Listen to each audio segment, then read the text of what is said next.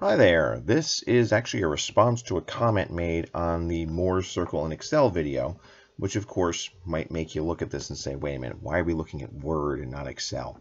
The reason we're looking at Word is because I want to talk a bit about the math behind how we're going to find the tangent to Mohr Circle before we turn around and actually find the tangent to Mohr Circle in Excel.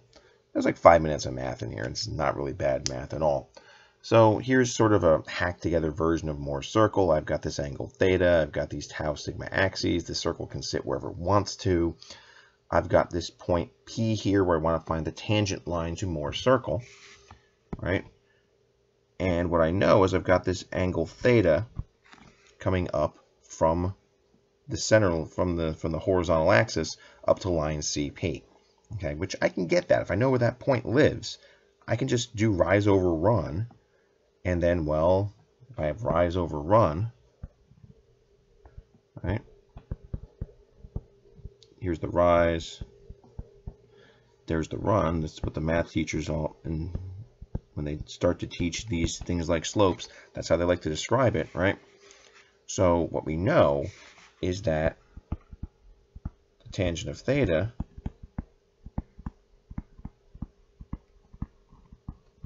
is equal to the slope of CP. The tangent of that angle is equal to the slope no matter what, as long as we measure the angle from the horizontal axis, from the positive horizontal axis, right? Well, this angle here, right, since these two lines, within the limits of my drawing skills with a stylus and a screen, right, they're perpendicular. Well, that means this angle here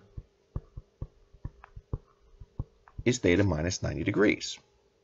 Okay, so if I want the slope of line tangent, the red line, right, all I need to do is figure out how that tangent of theta minus 90 degrees is. If I can figure out what that is, that'd be great.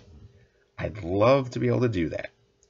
Best news is we actually can, okay?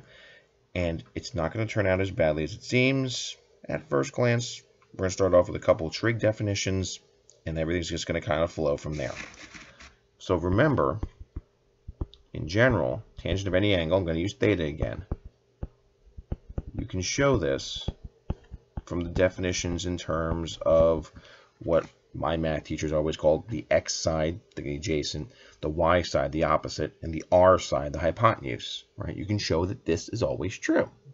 Okay, the tangent of theta is equal to sine theta over cosine theta. Let me say it too, right? That means tangent of theta minus 90 degrees.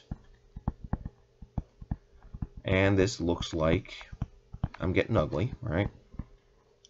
So I've got sine of theta minus 90 degrees over cosine theta minus 90 degrees. If you've seen a couple of these mathematical derivations in your life, you realize they often look really ugly right before they look really pretty. This is no exception. If we remember how the sines and cosines of differences of angles work, we just have to hack it out, right? The sine of the angle is going to equal sine theta cosine 90 degrees minus cosine theta sine 90 degrees. The denominator, the cosine difference, is cosine theta cosine 90 degrees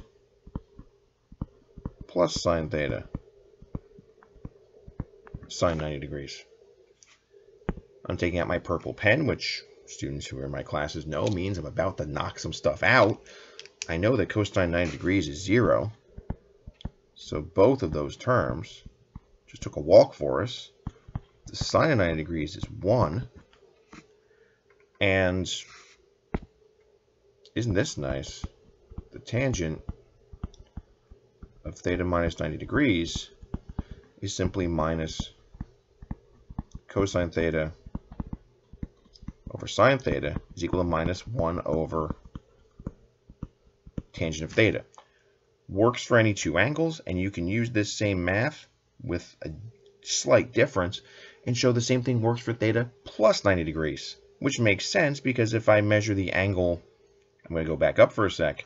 If I measure the angle from the bottom side, from the right side of the line, up the other direction, right? I should say I measured from the horizontal down to the right side of the line. If I measure from the horizontal up to the left side of the line, where I have the point P drawn, right? This angle in here, if I use that angle instead, that's theta plus 90 degrees, and gosh, I hope it has the same tangent, because otherwise those lines have different slopes, and that makes absolutely no sense, right? It turns out you can show that the tangent of theta plus 90 degrees is also -1 over the tangent theta. I'll leave that for you, okay? So what this means is if I have the slope of my line from the center out to the tangent point, I flip the slope, put a negative sign in front of it, I've now got the slope of the tangent line. That's the key that we need to understand in order to make this work in Excel. Ah, I said Excel. Here's my Excel. This is exactly the Mohr circle thing that we had before. Now I'm going to work with a tangent point. And since my friend in the comments didn't mention how he was doing this in particular, I'm going to start with a point with a known value of sigma. Let me knock that out real quick. I want sigma. And I'm going to set it up for both the positive and negative shear stresses. Okay, so my point, I'm going to say my center's at 17. I'm going to assume this is KSI because just the way the magnitudes and numbers are, you don't see this in MPA that often, right? So if that's 17 KSI, 42 KSI is my maximum, my maximum principal stress. Let's say my sigma value is 25. Just to pick one, what are my corresponding values of shear stress? I can do the math on it, or I can remember that I did it down here to get a point on the circle. These are points on Mohr circle given a value of sigma. Copy, paste. There's my points on Mohr circle. If you don't believe it, let's go over here to about 25. There we go. I'm not going to get much closer. And I should have 25.03 for sigma. And I should have 23.76 for tau. Hey, got 25 and 23.77. Makes sense. It should be a little bit higher because the circle is getting higher as I go a little bit to the left. I'm going left by 2/100ths of a KSI.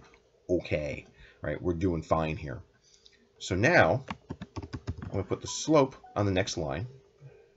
And the slope is going to be exactly what we had in that formula. Now, yes, the formula I put in here is going to have a hole in it. If we have, if we choose a point such that the tangent line is vertical, well, that's easy because those are the principal stress points, right? So if we're trying to draw a tangent to one of those, just draw a vertical line and get done with it, right? We're trying to do the harder case. So the tangent of the angle, the slope is rise over run. We want negative run over rise because we want negative, the inverse of the slope. So we want negative, there's my negative. The run is going to be from my known point minus where my center lives, right? Again, the line from the center out to the point. So the run is equal to that. It's equal to the point's x coordinate, the sigma coordinate, minus the center sigma coordinate.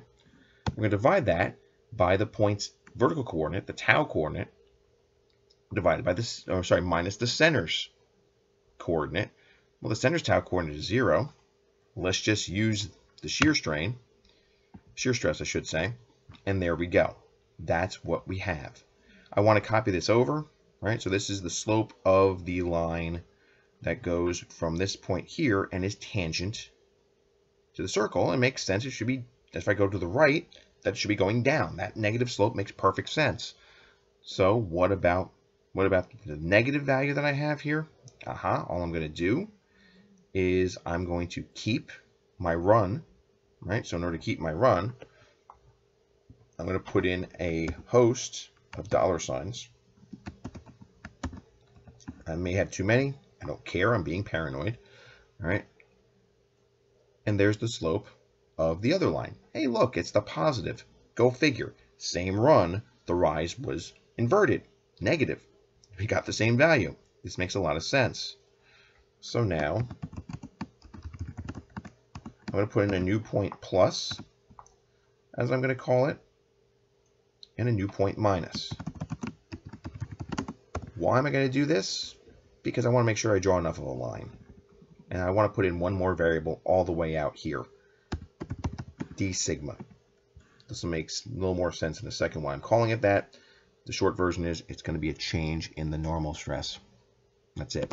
I'll make it 10. I want to make it a variable so I can just play around with that and not to change all the formulas. I'm lazy that way, right? I call it efficiency. So that's equal to sigma, right? My new point plus its sigma value will be equal to the original sigma plus d sigma, and new point minus will be equal to, go figure, that point minus d sigma.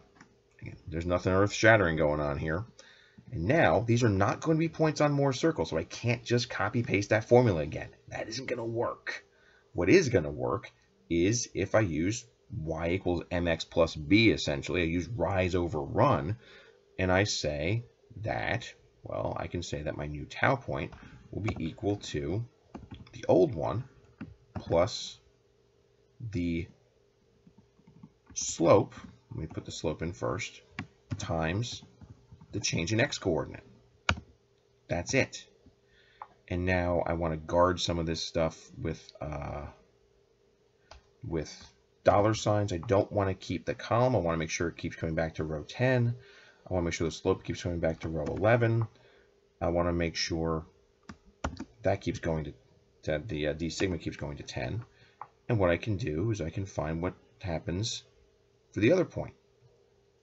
And that also pulled over the column. I didn't want that. So there we go. Right? And it makes sense that we wind up in similar but different places. Right? They're going to be opposite each other. I could just put a negative sign on that. Okay. I'm going to copy these formulas down. For now, they should be giving me the same values, and they do. I'm going to make a slight tweak. I'm going to change the plus sign here to a minus. I'm going to change the plus sign here to a minus. And now I've got points that are on the tangent. Okay, these points here, this sigma here, with this tau plus, and this sigma with this tau plus, are points on the tangent to the point up here on top of the circle. These points, these two sigmas again, with these two taus, are points on the tangent line to the bottom of the circle. Well, let's just get them in the plot now, right? So I'll right-click on the plot. I'll choose Select Data. And I have no idea what this series is. It looks like it's useless. I'm going to add a new series. And my x values are going to be those two right there. My y values are going to be those two right there. And we're done. And there's a line. Looks pretty tangent to me. I'm going to add another one. My x values are again going to be those two sigmas. My y values are going to be those two shear stresses. And look what I just came up with. I have yet another tangent line on the bottom. Not long enough for you? That's why we made d sigma a variable. This is going to get ugly because the circle's going to shrink. But there's my tangent lines. Right, and I can make them as short or as long as I want because of the way I did the, I put in that variable for d sigma.